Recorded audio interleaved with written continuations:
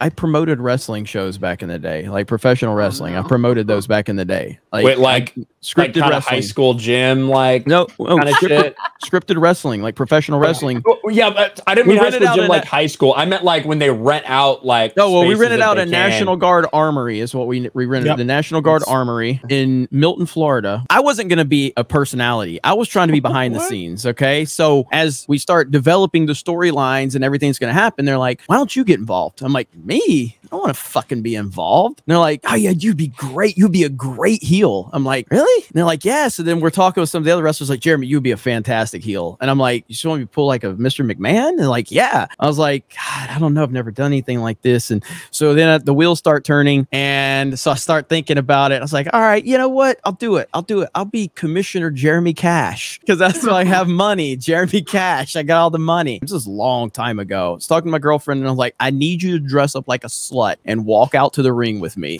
And she's like, what?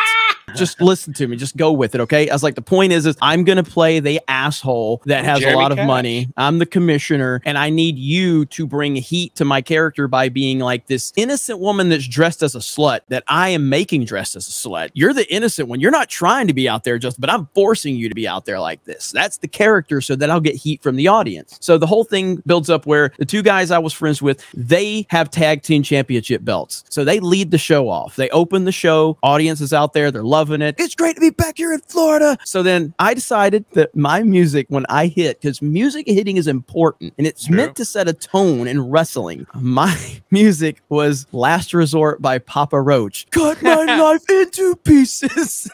Music hits. They're doing their promo. My music hits. These people hear Papa Roach. And all of a sudden, everybody's like, oh, like they're wondering who's going to walk out there. And my skinny ass walks out there. And they're like, what the fuck? You know, we got in the ring. Now, before the match started, the ring announcer, honestly, like he came up to me. He's like, genuinely, he wanted to propose to his girlfriend in the middle of the ring before the fucking thing started. Like, genuinely, not part of the show. So I was like, all right, cool. Before it started, I said, hey, can I use that in my promo? He goes, oh, yeah, man, do whatever you want. I'm like, you sure? He goes, yeah, cool, man. So I get in the ring. People are booing. I don't know if they're laughing at me. It's what they are. Like, all these wrestlers and shit, they're laughing at me. And I'm like, who the fuck is this skinny ass loser? And why is he in a wrestling ring? And I'm like in the ring with a microphone. And I was like, before I get started with all you hillbilly rednecks here in Milton, Florida, let me talk to you right now. Before you propose to some $2 whore, you need to make sure that I wasn't with her last night. And at that point, the heat starts coming. They're going, boo, fuck you. They're booing me. And I took a line from Bret Hart. All of you people in Milton, this place makes me sick. You make the state of Florida sick. If you were going to give an enema to the state of Florida, you'd put the hose right here in Chipley.